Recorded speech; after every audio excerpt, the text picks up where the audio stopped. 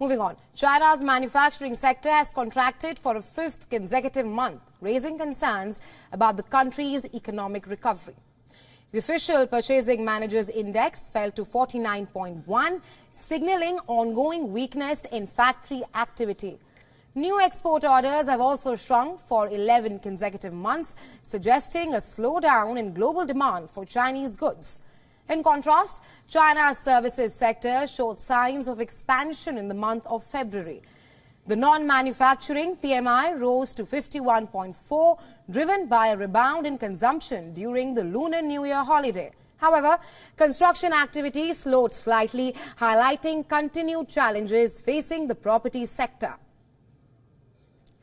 Well, in response to all of these challenges, policymakers have implemented measures aimed at shoring up growth, including the recent 50 basis point cut in the reserve requirement ratio by the People's Bank of China.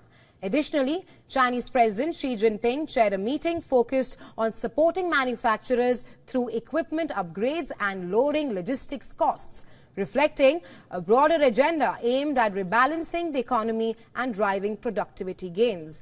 As China prepares to announce its 2024 growth target, expectations remain for continued policy action to navigate the uncertainties and complexities in the country.